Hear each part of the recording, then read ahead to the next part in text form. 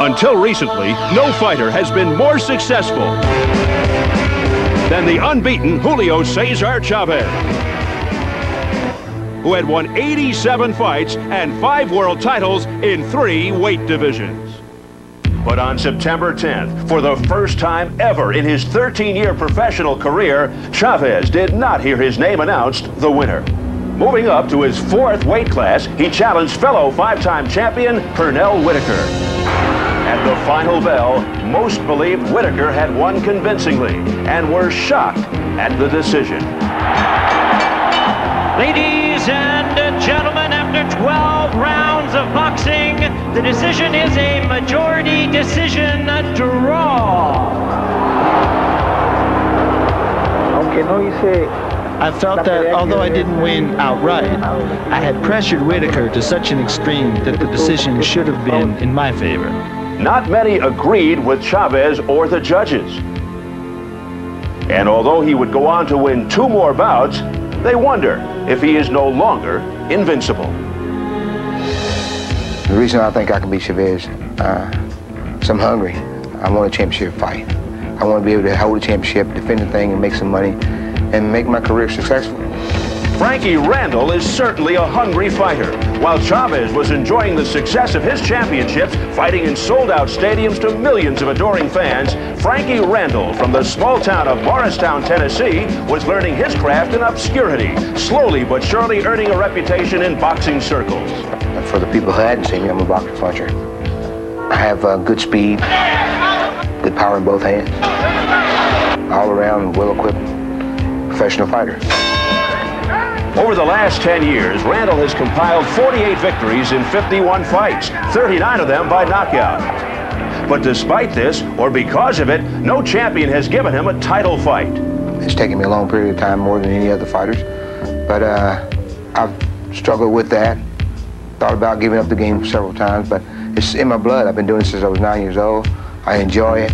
I think I'm good at it, and I love boxing.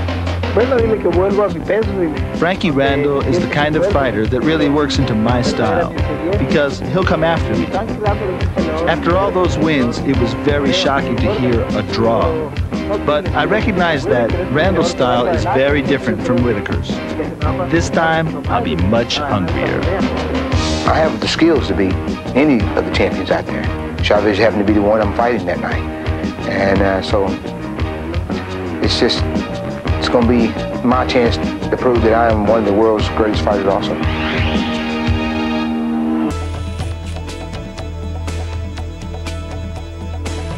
The first Chavez-Randall fight created shocking results and surprising headlines.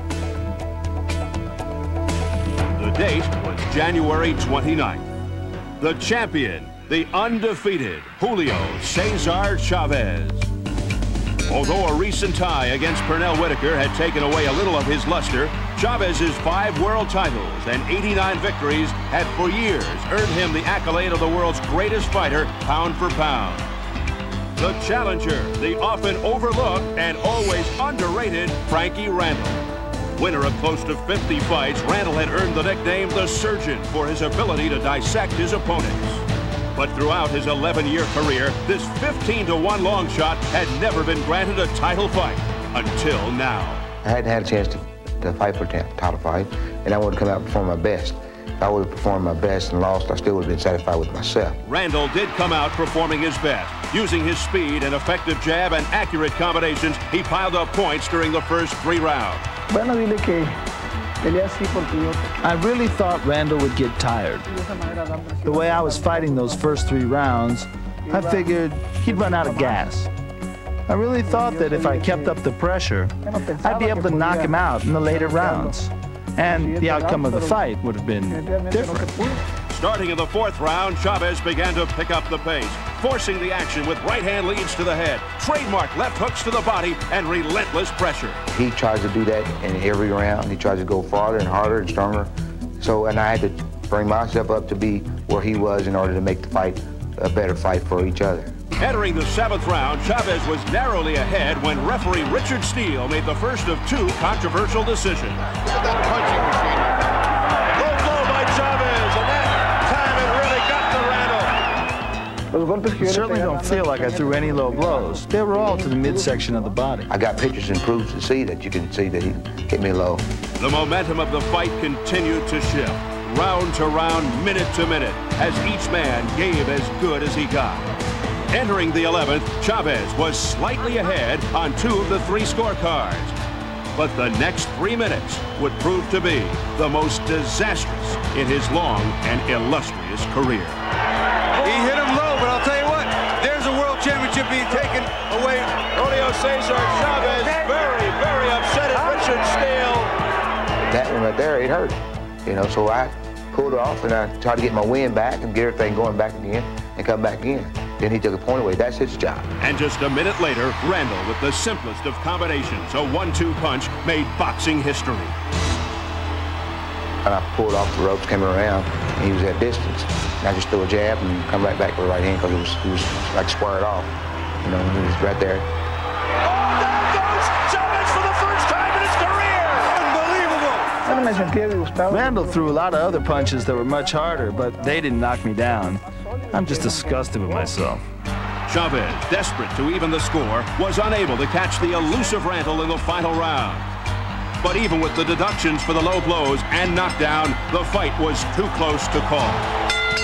Ladies and gentlemen, the winner and new champion, Frankie, the Surgeon Randall.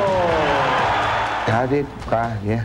I cried and I shed some tears because it was a moment, you know, and it brings a little tear to the eye now. So, you know, it's very emotional. It's something that, wow, you know, it's a relief of stress and everything off of you. So why not let a little tear out? Oh, there goes Chavez for the first time in his career! Unbelievable! Flush on the face! And now it's goodbye title, Bobby. He is in trouble. Look at his legs. This is unbelievable. 18 seconds to go in the 11th. Can he make it through this round? He's backing up against Randall, the first man to put Julio Cesar Chavez on the canvas. 5 seconds.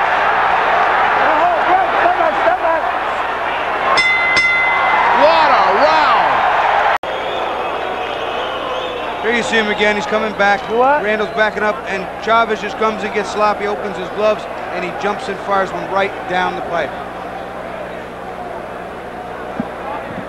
One more look at the great Julio Cesar Chavez going down. Flush on the face. Here we go. Let's get the decision from our ring announcer, Jimmy Lennon Jr.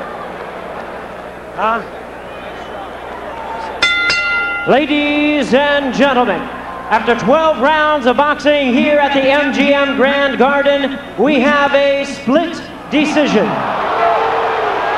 Here are the score totals. Judge at ringside, Chuck Jumpa scores the bout 116-111, Frankie Randall. Judge at ringside, Abraham Chavarria scores the bout 114-113, Julio Cesar Chavez. Judge at ringside, Angel Luis Guzman scores the bout 114-113 in favor of the winner and new champion, Frankie, the Surgeon